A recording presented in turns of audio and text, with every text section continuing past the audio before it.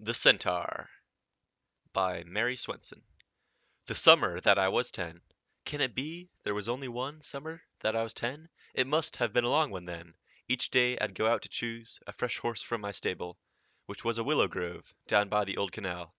I'd go on my 2 bare feet, but when, with my brother's jackknife, I'd cut me a long limber horse, with a good thick knob for a head, and peeled him slick and clean, except for a few leaves for the tail, and cinched my brother's belt around his head for a rein, I'd straddle and canter him fast up the grass bank to the path, trot along in the lovely dust that talcumed over his hooves, hiding my toes and turning his feet to swift half moons.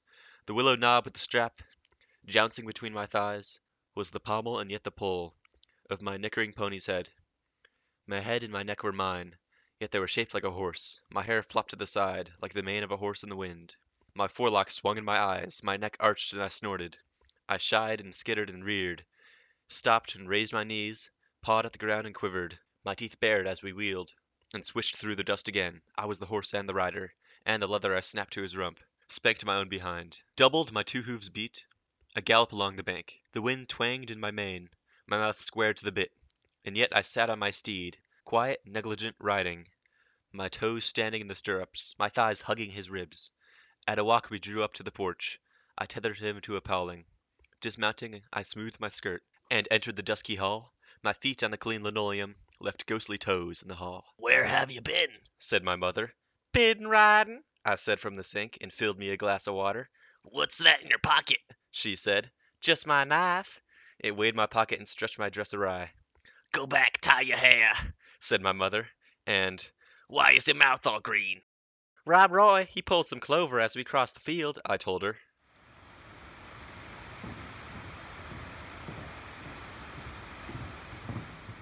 The title of this poem, The Centaur, is a mythological creature with the upper body of a human and the lower body of a horse. May Swenson lived from 1919 to 1989. Thus, we will read a modern poem during the time of the women's rights movement and just after the 19th Amendment was ratified. Summer is a time of lightheartedness, joviality, and vitality. The speaker is a 10-year-old girl. Her rhetorical question creates a reminiscent tone. Horses symbolize unbridled freedom. Going out to choose a fresh horse from the stable each day either alludes to the wealthiness of this girl or the scene is imaginary. Here we find out that it is indeed a pretend game. The girl's bare feet suggests she's either poor or a tomboy. The girl wields her brother's knife, suggesting she is not conforming with society's expectations for her. There is visual imagery that depicts the girl making her pretend horse. The girl is very resourceful with everyday items like the leaves and belt. She does not seem to be wealthy. This passage has a whimsical and playful tone. This seems to be a fondful memory of playing make-believe. The poem keeps shifting from fantasy to reality imagery. The pommel is the front of the saddle and the pole is the top of the horse's head. The girl is morphing into both horse and rider, alluding to the mythical Centaur. The forelock is the hair in between the horse's ears. Horsey, playful diction is used along with auditory imagery of snorted and the visual imagery of shield, skirted, and reared. We have more horsey, playful diction that consists of pawed, quivered, and bared. The speaker explicitly says she is the horse and rider as an allusion to the centaur. This poem has a lot of descriptive playfulness. The bit represents restricted freedom. The idea of the speaker being both horse and rider is a paradox.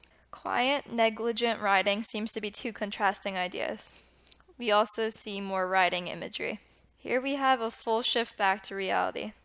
The girl's dress suggests she's being groomed to be a proper young woman. The girl's toes are compared to ghosts and a metaphor as she leaves behind her playful nature and enters her home. The girl responds to her mother with a nonchalant, colloquial tone. The girl is dressed as a proper woman. She seems to be rebelling and destroying her genteel appearance. The speaker's mother has an imploring tone because she wants her daughter to conform to society's expectations of girls. The girl answers her mother with wry humor as she blames her appearance on presumably her fantasized horse. Throughout the poem, there is a rhythmic cadence that resembles the sound of a horse's hooves pounding. Action verbs like jouncing, nickering, skittered, and reared creates a whimsical, playful tone. Soapstone time. The subject is a girl who does not conform to her mother's wishes of being a proper young woman and instead plays horse and rider outside. This poem takes place in the late 1920s during the women's rights movement in the summer. Those interested in childhood experiences or women's rights should read this poem.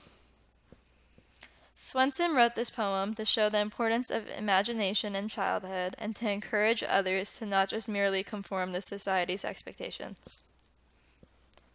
The speaker is a 10-year-old girl who is a tomboy and likes to play outside. The tone is whimsical, playful, and reminiscent.